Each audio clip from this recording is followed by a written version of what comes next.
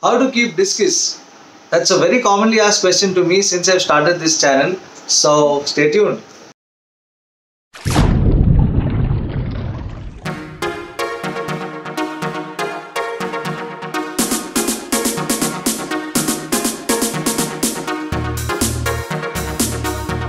Hi guys, I'm Rahul and welcome back to Fwrapper. So this is a very long pending video which I have been planning from very long. After a lot of questions and answers and a lot of new people whom I've spoken to, there are a lot of commonly asked questions like about how to keep discus being the biggest question. Then you're getting into the tank size, tank mates, what is the ideal size to buy, where to buy them, water condition, water parameters, things to have before we start keeping discus, and lots of them. So a lot of things I've written down. So let's get started. I'm not taking a break. Okay, yeah, this is going to be a very long video. So bear with me because there are so many things to be covered. And I thought I'll make it in parts, but the whole problem with making it parts is some people don't get to see the other part and they say, where is that part? This is not there, that is not there. So I'm going to list out everything in the description of this video also. So bear with me, it's a little long video. Okay, so starting off, first thing, tank size ideally for keeping discus. If you're starting off fresh with discus, you need to at least start off with the minimum of 100 to 120 liter tank. So I would say about a 2 feet by 18 inches or 2 feet by 1.5 by 1.5 kind of a tank size, about 100 to 120 liters, because they need some space, and you know discus actually becomes really big in size. This is just a start. Okay, so if you're planning to keep discus for a long run and that's the plan, I would recommend like a tank size right behind me, which is about 3.5 feet by 18 by 18. It holds about 220 liters of water. So this is a good tank size to start off with. So next we get into how many discus. You should minimum keep at least 6 discus is what I would personally recommend, because discus are schooling fishes, so they like to be in move around in groups. So I would generally prefer to buy the same variety so that they're all together and they get along well faster. But you can mix and buy stuff like that, but 6 I would say bare minimum to buy discus. So, and if you're starting for the first time, ideal size 2 inches, 2.5 inches plus. Don't buy juveniles or very small discus. They have very poor immunity. They take a very long time to get used to, you know, your setup and stuff like that. So I would generally say 2.5 to 3 inches plus. Works are a little expensive, but then they take that's much more easier for them to settle in your tank. So that is about the discus size. The ideal tank size, or if you see in liters, is like for a full grown discus you need 30 liters per fish. Suppose you're keeping 10 fishes, you need to have a minimum of 300 liter aquarium.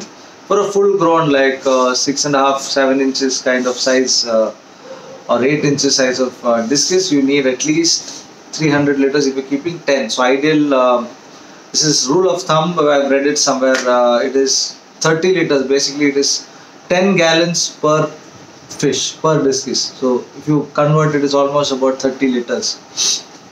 Yeah. Next we talk about the tank. There's big controversy, or not controversy, I would say it's like a big conversation, like bare bottom tank or planted aquarium or aquarium with the substrate and stuff like that. So I personally like bare bottom because it is very easy to maintain the water parameters, and yeah, it's very easy to maintain the water parameters and stuff. But the problem, what I see or what I think might happen with a planted aquarium or an aquarium with a substrate is that as you all know that discus are bottom feeders, so they like to eat their food from the bottom. So we feed like heart mix, we feed bloodworms, we feed pellet food, worms, lot of things, and all these food generally, if it's a discus based food, they all come to the bottom. So if you have a substrate or stones or things like that, what happens is there is a possibility, not a possibility, it's 100% possible that a lot of the food will go into the substrate when they try to eat the food. So that time over time, what happens is that the food, uneaten food, goes into your soil, and which might cause an ammonia spike, and which might eventually affect your fishes because of a sudden ammonia spike, which can happen over time. I'm not saying it will happen today, tomorrow. It might take a month, depending on the filtration what you have. So, like you would have seen videos where there are amazing planted aquariums and where there are beautiful discus inside it. But you should also observe that their filtration is amazing. They'll have an awesome sump system underneath their tank where the filtration is continuous, and the huge amount of media through which the water is passing through and all that.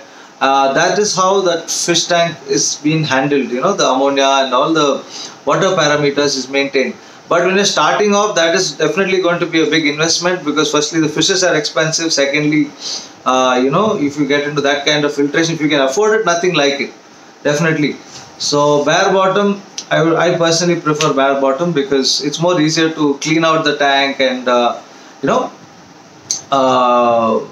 maintain the water parameters and stuff like that. So all my tanks, if you've seen, are all white in color. So I stick a white sticker in the bottom of the tank from the outside, white color vinyl sticker. I made a lot of videos on that. So because that white sticker, why I stick it is because if you don't stick a sticker and just keep it on thermocol, it forms kind of a mirror kind of an effect where there is a glare and stuff. So as I was telling earlier, discus are bottom feeders. They eat from the bottom. So when they go to eat and stuff like that, they kind of get a little scared and stuff. It's all in the initial stages, not that it is a must. It just helps you in reducing their stress. So all my tanks are covered from all sides, only the front glass is open. So because that's the best way I like it. This is the only tank which I've got black background. Rest of all my tanks are in white background. So bottom, backside, sides, all white sticker. So there's no glare. They feel more cozy. They feel good. So if they feel good, I feel good. Then the most commonly asked question to me was about where to buy discus. So there are lots of people across India who sell discus. They are retailers, they are big breeders, there are lots of them. But personally, what I like or I prefer is look for breeders who are in and around your area. Suppose I'm from Bangalore, so I basically will look for people who are growing or breeding discus inside Bangalore. So that way it's more easier, so that I can go and select my fish. The shape is one very important thing with discus. So you need to be very careful when you check out, take the size or the shape when you try to select. So when I said about 2 inches and 3 inches plus, that is when you actually know the discus kind of forms their shape. So that is also a good time and size to buy discus, which I was telling. Don't buy too small ones, because too small you cannot make out their color or you cannot make out their shape and size. So yeah, coming back to where to buy is basically because look for people in and around your this. You can join some there are a lot of Facebook groups and a lot of WhatsApp groups. You guys can join there, make friends like I did. I took about 2 years to make good friends across India. There are a lot of people, but I personally prefer to go see my fish which I want to buy, because so then there are a lot of people who ship fishes across all parts of our country. But there is a small risk factor. I'm not completely against it. I've bought fishes myself, but there is a possibility where in transport the covers may get cut, and there is a possibility of losing some fish, and you're putting the fish through a lot of trauma, I feel. So it's my personal opinion. It's not it's nothing against anybody. So I personally prefer going and selecting your own fish is always better, because for a lot of reasons. You can also check out their water parameters, in what water they have been there till now, shape and size, and you can stress levels for the fish are very low when you put them. The travel time and all is lowered. So things like that. Basically whatever you can do to reduce the stress of your fish is just going to help them to settle faster in your tank. Tank mates for discus. Personally, I wouldn't like to add anything with discus, because I just like discus. So it's my personal opinion. But a lot of people add neon tetras, cardinal tetras. Some people mix a lot of different fishes, which I wouldn't recommend, because if any fish you are adding is quarantined for at least 45 to 50 days in a separate tank, then you add them, perfect, no issues. But again, there is a huge list of what fishes get along with discus and what fishes don't get along with discus. So you need to go through that and find out. That's a huge list. I'll try, and if I can share it across, so that it is available online. Please check before you add any kind of fishes. Like mixing guppies and discus is a very bad idea, because they come with a lot of parasite and stuff, so it's not very good. So quarantining any fish what you're keeping with discus is very, very important. Not only discus, actually any fish for that matter. If you're adding anything new into your established aquarium, please quarantine them. Otherwise it's very, very bad, because the new fishes definitely will be carrying some parasite which might affect your entire setup. So please be very, very careful when you're adding new fishes. Even it can be discus, it can be small neon tetras, can be any other fishes. If you're adding into your aquarium which is an established aquarium, please be very, very careful.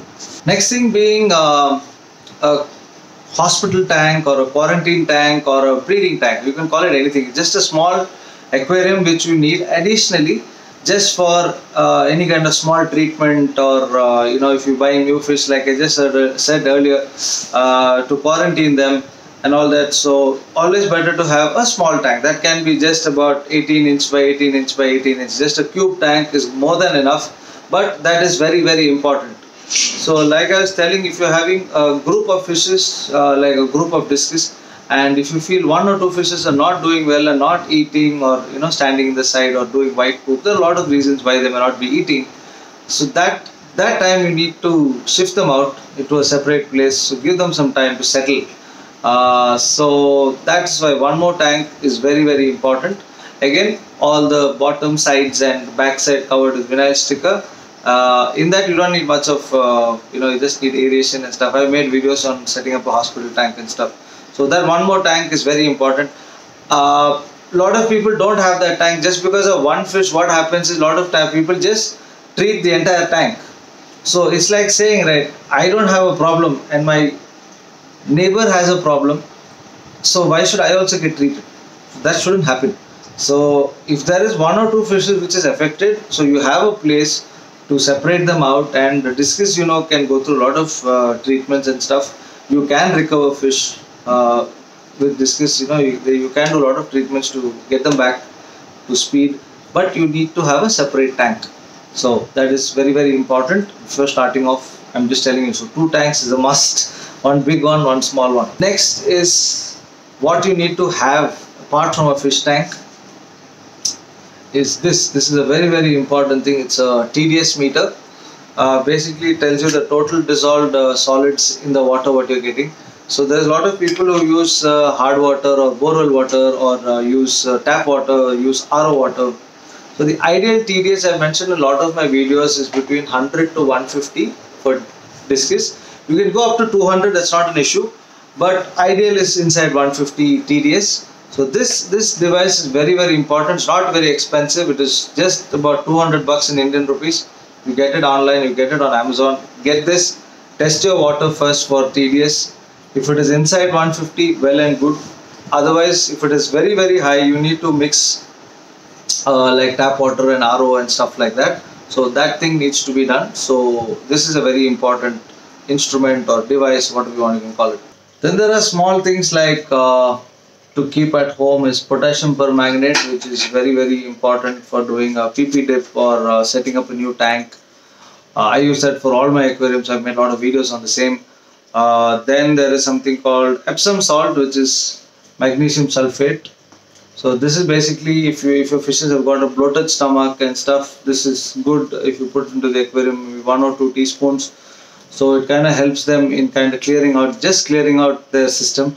So Epsom salt is very good for that. So you don't need to do a proper metro treatment. Just to start off with just a little bit of high temperature and a little bit of Epsom salt should solve a basic small bloated stomach kind of an issue. You guys should try and get rock salt, that is non-iodized rock salt, because what you get in the shops these days are all iodized rock salt.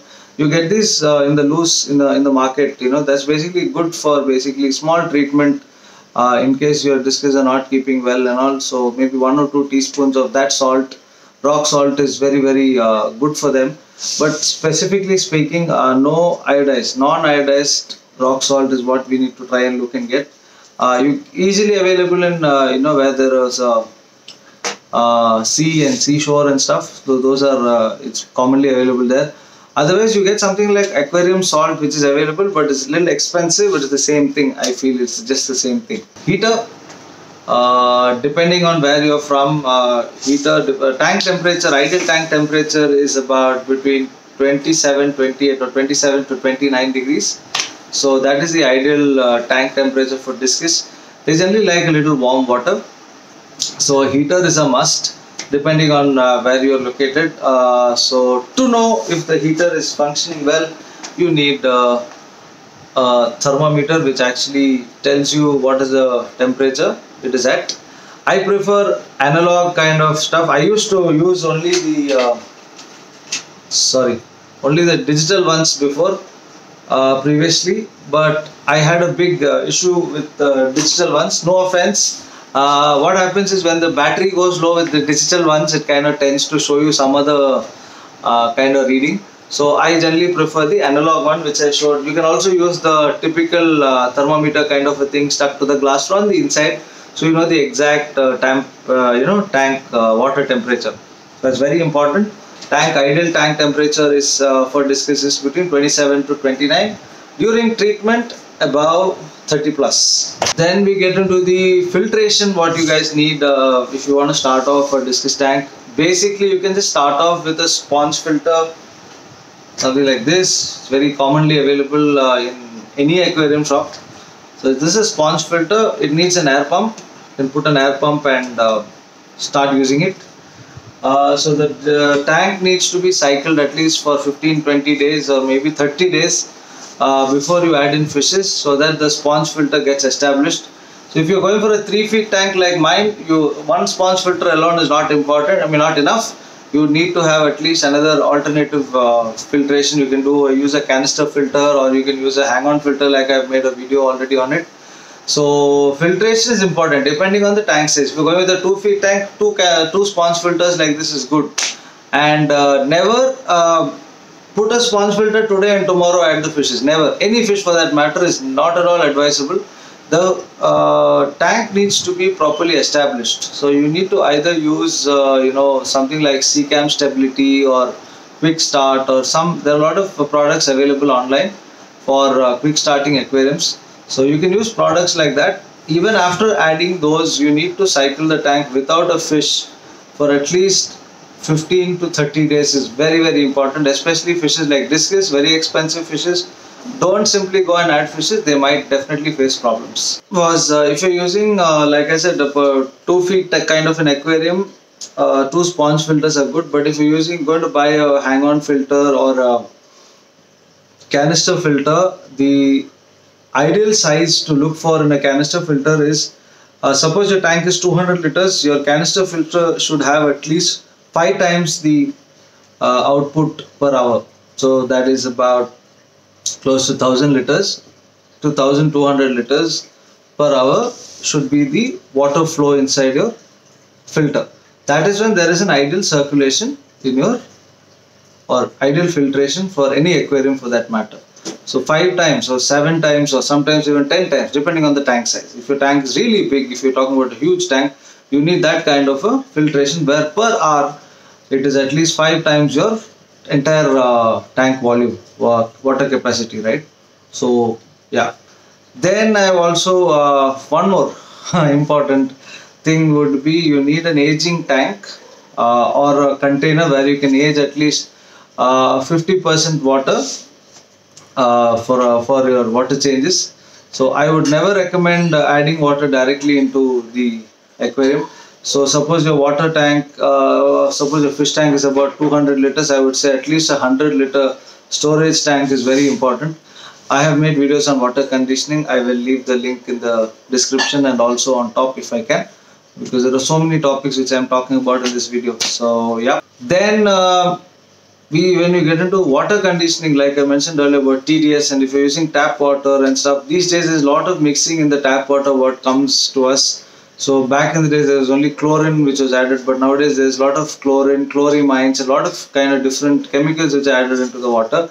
So I use this I've been using this for very long, CCAM Prime.